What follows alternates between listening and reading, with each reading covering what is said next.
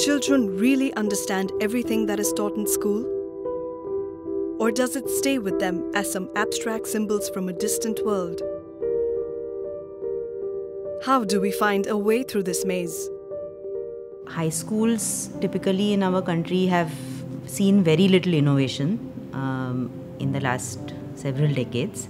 They have been in fact resistant to change. What is being practiced is that teachers are teaching right out of the textbook only, and students are learning from the textbooks and the notes given by the teachers only.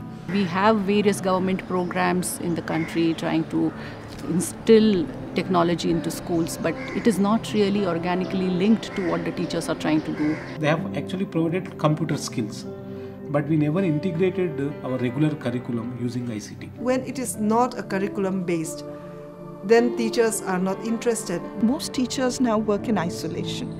They rarely share their professional work with teachers, even in their own school.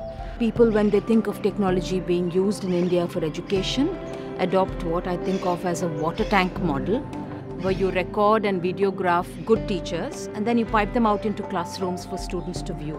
This is a very passive way of thinking about education.